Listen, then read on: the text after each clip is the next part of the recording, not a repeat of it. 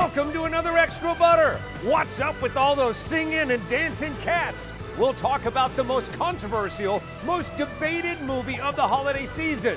Also, what's up with all those droids and the Wookiee? And Han Solo? It's Star Wars, the most controversial, talked about, debated movie of the holiday season as well. And since we're there, let's talk about it. It's award season. So what finished up as being the best movies of 2019? Our expert panel discusses, debates, and chops it up on this Extra Butter. So this is the very first Extra Butter of 2020. I'm so excited! Oh my gosh. Woo, woo. Oh, we got new players too. Ladies and gentlemen, you know I'm loving the wake-up call. It's Gavin. Hello. All right, where do we find you online, Gavin? At Gavin Wake Up Call on pretty much everything. Awesome. She is a veteran to television panel circuits everywhere and a longtime guest of this show, Kelly Savannah Deaton. Kelly Savannah Deaton. How long have you been on this show? Have you ever thought about it? A year.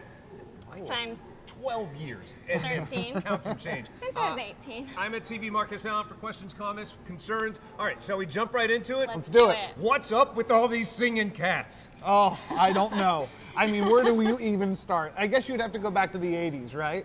Yep. On your radio show, did you discuss the big debacle that Jason plopped down Derulo. when this movie opened? Plop down. What are you trying to say? Jason Derulo? Different subject? Go ahead. He probably didn't see the picture. Oh, he saw the picture. The Did you not see Instagram the picture? Oh, that's not what I meant. That's a good point. Thanks for the catch. No.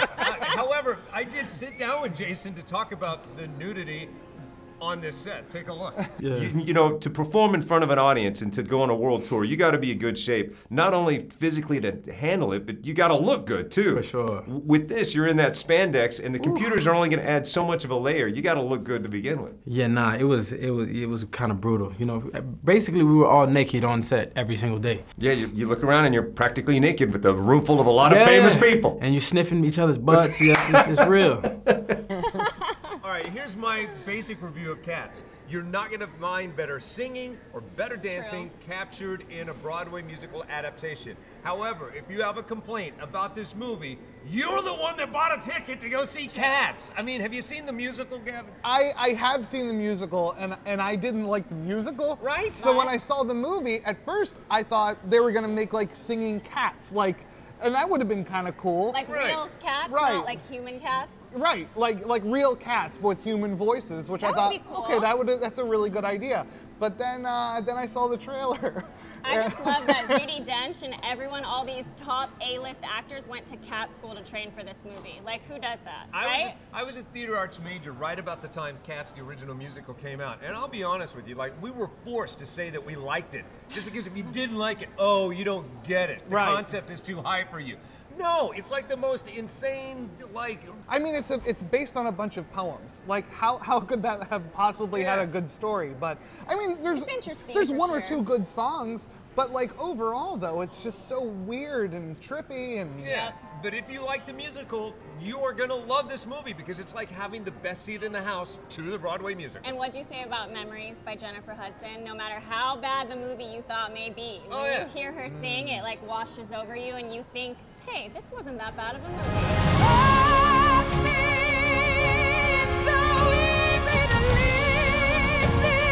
I saw jaded critics that were just sitting there doing this the entire movie. Are you talking about Patrick? Yeah, Patrick Stoner, he's and others. But then that moment hits where she sings Memories and she gets to that final blow of the song, and oh, Niagara Falls. Did you see it when their hands were still uncovered? Like the pictures that went viral all over the internet? I didn't see the hand thing. They had to re-release Cats again with like new special effects because they pushed it out, right? Yeah. Yeah. Oh, I didn't see that. So which version did you see? The version I saw was still incomplete. I didn't notice that, but then the last 5 minutes of the musical, when I saw it, hadn't been finished. So it was just people in motion capture seats, everything, Jason Derulo included, hanging out. All right, so see Cats at your own risk. Coming up next, we're excited to talk about Star Wars. Very. Have you seen it? What'd you think? Join in the discussion. We'll be right back with that. Don't move.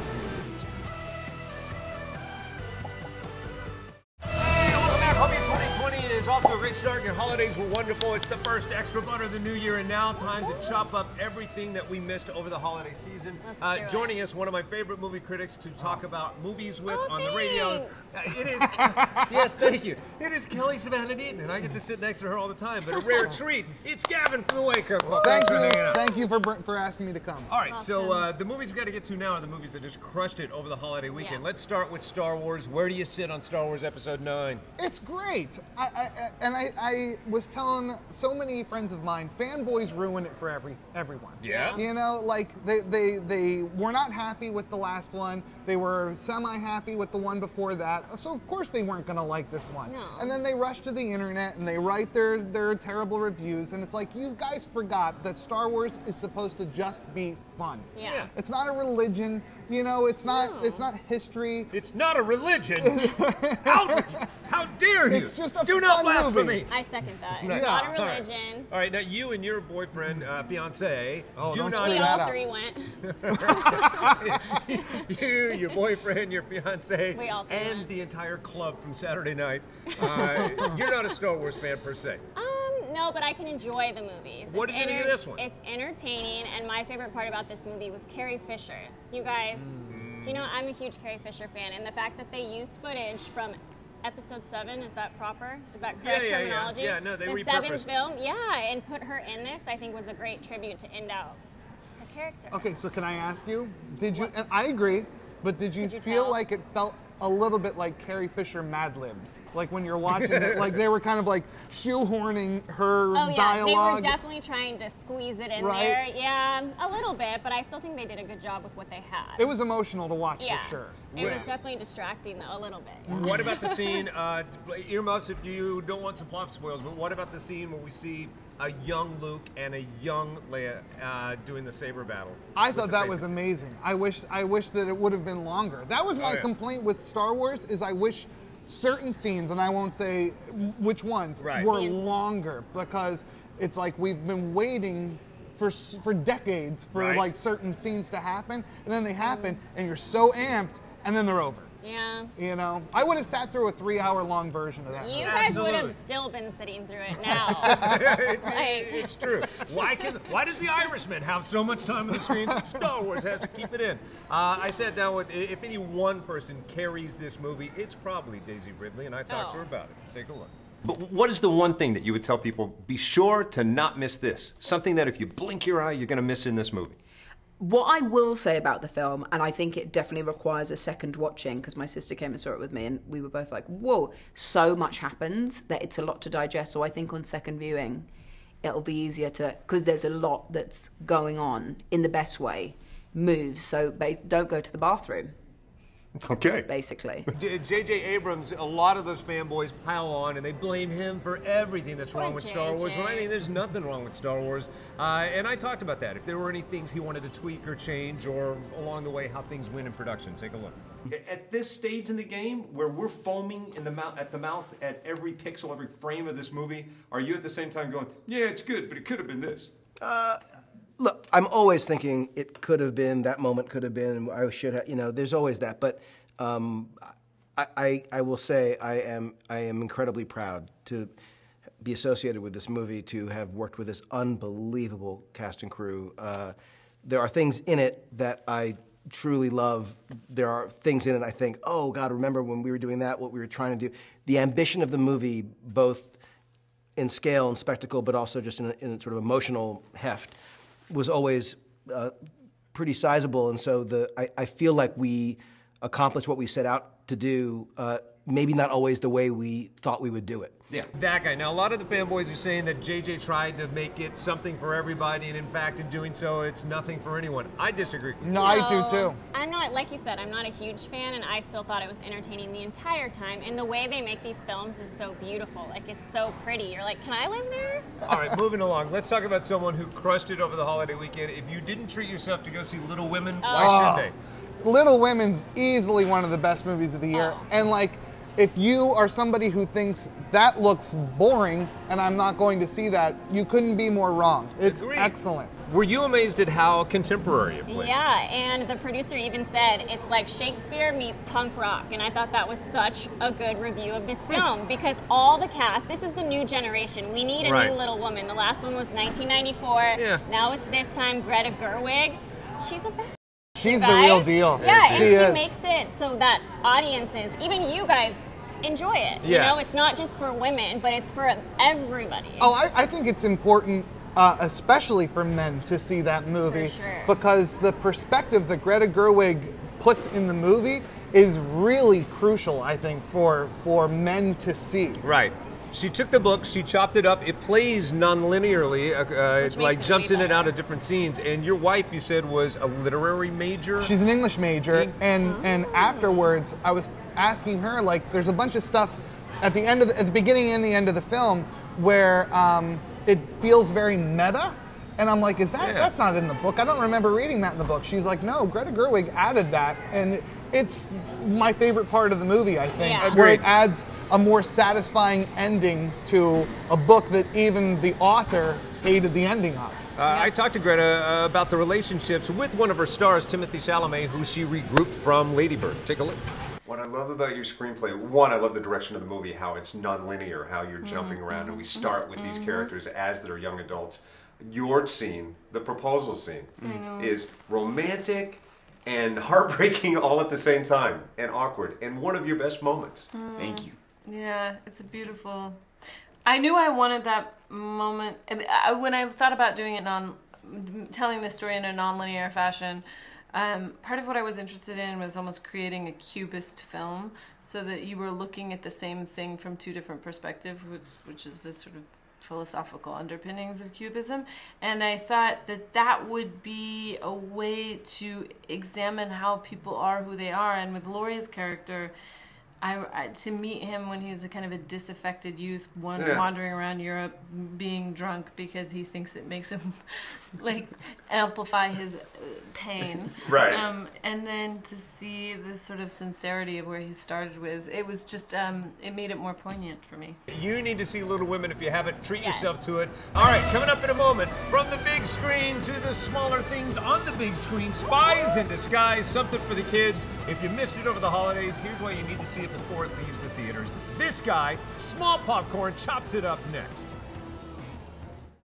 Welcome back. It is Extra Butter in our first show of 2020. Exciting day it is. We have superstars in the house. You know her, you love her, Kelly Savannah Deaton, veteran panelist.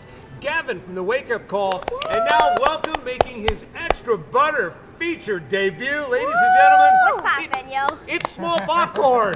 How sharp do you look right now? You're giving Mark a run for his money. Oh, this guy's got it going on. I look as sharp as a cactus with a tuxedo. This is what I'm talking about. Okay. All right, so we found him on Instagram. He has his own show. He reviews movies on Instagram. And where do we find you on Instagram, I ask you, as you pop popcorn in your mouth? Large drink, small popcorn. Large drink, small popcorn on Instagram. You talk about all kinds of movies, right? Yep. Our first one was Meg. Oh, okay. Well, today we're going to have you talk about a kid movie specifically because you seem to be the Pied Piper of kids everywhere. What do you want to talk about? How about Spies in Disguise? Thank you, since that's what we're prepped for. Gavin, I'll let you lead the charge on this one. All right, so Spies in Disguise. Tell everybody who doesn't know what it's about quickly. It's about pretty much how, I'd say it's mostly about to show kids how it's not all about being bad, like, because it's a bad guy, you want to kill him or beat him up or whatever, that it's trying to show kids that it's not all about being mean or being bad to them. It can be about being nice and showing that kindness can defeat an enemy with just being nice to them, because there could be a background to make them that way, because being mean or being unkind to them made them that way. And Will Smith is a pigeon.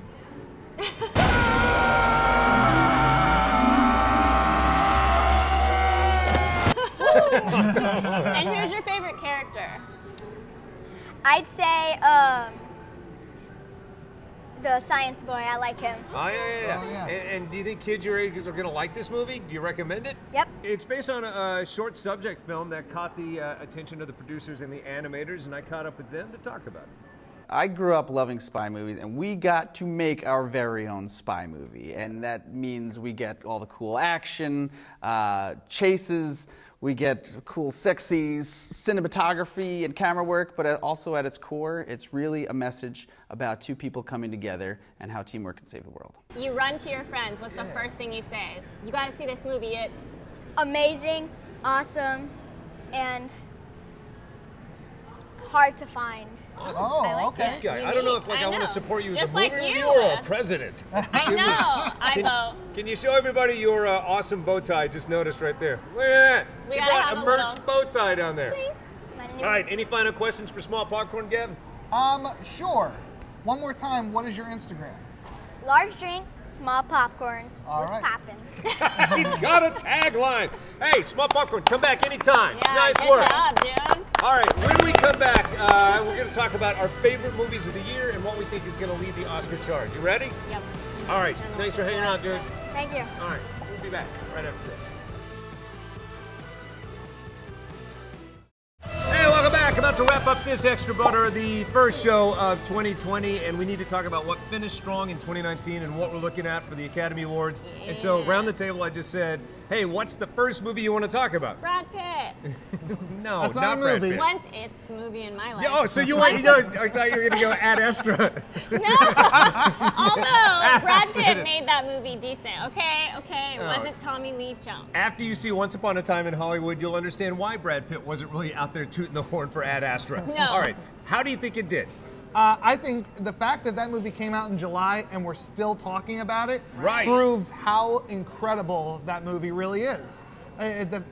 Most people forget about movies over the summer when it comes time to Oscar Sure. nominations, and people are still talking about it because it's that good. It's one of Tarantino's best. Yep. What I knew this was going to be a huge hit when people my age were leaning into it that remembered the Helter Skelter murders. People your age leaned into it because they love everything Tarantino had done. My teenage sons were into it. All of their friends are into it. Yep. So, I mean, it spans every generation. Women, Everybody flocked to men, this. age, doesn't matter, anything. You'll love this movie, I'm telling you. I think it's one of Quentin Tarantino's best. I think overall, 2019 was a really good year, though, for film. I think like so, it, too. coming It's up been with the lacking. top 5 is hard this year. Whereas last year it was Yeah. really easy. This year it's really difficult to come up with a top 5. But I got to put Jojo Rabbit at number 1. Oh, that's what I was gonna Loved say it, too. dude. Exactly. Love Yeah, that So movie. why did you love that movie? It has all of the feels, and to make a movie that is relatively funny about Hitler, Taika Waititi pulled that off, and it was so good. Kelly caught up with the cast to talk to them about this. That's the first time I heard about this movie, and she said, we'll be talking about it at Oscar time. Indeed we are. Take a look. We had a pretty casual set. I mean, even Yeah. though we obviously there was a heaviness of some of the drama in this film, but Taika's really playful, and so I think the director kind of sets the tone, and you know, then you see kind of how you can be on set. Yeah, and what'd you say? You kind of have to stick with that. You kind of have to keep up with the level of Taika. Yeah, that's true. Taika's like the goofiest of all of us, You so we can't- just we were just catching up all the time. Those kids. You can tell that she has mad love for those co-stars I of her. know, and she was phenomenal in this. Yeah. Why don't people use her comically like Taika did in this movie? I I'm know. telling you, she nailed this role. You love her so much, and oh, I cried so hard, not to plot spoil, but I she can is see her so good. getting nominated for supporting for that, Yes, 100%. and actress for Marriage Story. I think it's going to happen. 100%. Yeah. There's Yeah. a lot of double double noms for double movies with everyone. What about Irishman? Where does that sit in your top 5? It's not in my top Me 5. either. I know. Just because I it's know. Martin Scorsese, coming it to meet you. almost should be. Mom. It almost should be, but I agree with you. Are you kidding me? It is a good film. It's great to watch once. But Very then long. it has this anticlimactic ending. And I know not sometimes things in Well, they real couldn't life, Tarantino it up. Like, No, they Tarantino would just couldn't. have everybody kill everybody. I was talking to friends of mine who love it, and they were like, well, sometimes real life doesn't have the Hollywood ending. And I said, well, then sometimes maybe those stories don't deserve the Hollywood treatment. Oh. Whoa, it's like that? I mean, I would Yeah. put it in my top 10, but not top 5. I would Just do that because too. of the cast and the star power of Martin Scorsese, and the fact that this was a Netflix film is mind-boggling to me. Netflix is right up there with everyone else right now. Yeah, look, between that and Marriage Story, I think you're going to have a very good year. I Netflix, like Martin Scorsese films. Like, I'm mad at him because he said that essentially Marvel movies aren't real movies. So I'm still angry at him. Yet still, it's in my top 3. I sat down with Robert De Niro to talk about it and squirmed a little bit. What's the best thing about reteaming with the group that made this possible? Well, it was the hope that we could do it. You know, Al playing Hoffa, Joe playing Buffalino, and Marty directing it. Me playing Frank. It was, you know, it was a long haul, but finally we got it done. Segueing on to something that I guarantee the world is going to agree on. When you see 1917, you're going to know that you've seen a movie unlike anything you've ever seen before. It is one of the most intriguing war movies I've ever seen. It's one of the most integrated war movies. You feel completely immersed in this movie, yet it's not the bloodiest of all war movies. No, not even close. Watching 1917 is like watching a magic trick because they did only a few takes or shots that are so long on such an epic scale, and you're like, how did they do that? I don't know how they did that. You have to watch it twice, because I say watch it once to get the whole shebang, and you're in the trenches. It's a visceral experience. It's like a video game. You're like so stressed out for these two boys. It's insane. See it big screen. That's right. You have to. Okay, now I'm about to drop something maybe controversial. In my top 10, I also have the movie Us. That's not controversial. That should be in the top 5 even. Nope. No! No. Oh, go. You're dismissed. You're dismissed. I didn't like the ending. Doesn't make sense in that. You have to be smart. Oh, then you just don't get it. I guess I don't. Yeah, you probably didn't like Cats. I kind of felt like that was how he ended it was like, so there, and it's like, no, not so there. I don't understand that. I like a couple end scenes to I like the wrap concept. I like that it's a movie that inspires these greater discussions. I know so many people who love this movie who will still talk about it that don't understand it. Over the next couple of weeks, we'll continue to delve into the movies that will be nominated once we get into award season, which we're just about there. Remember, follow us on YouTube, like and subscribe, Extra Butter TV. Have yourself a great entry into 2020. See you at the movies. All right. 2020.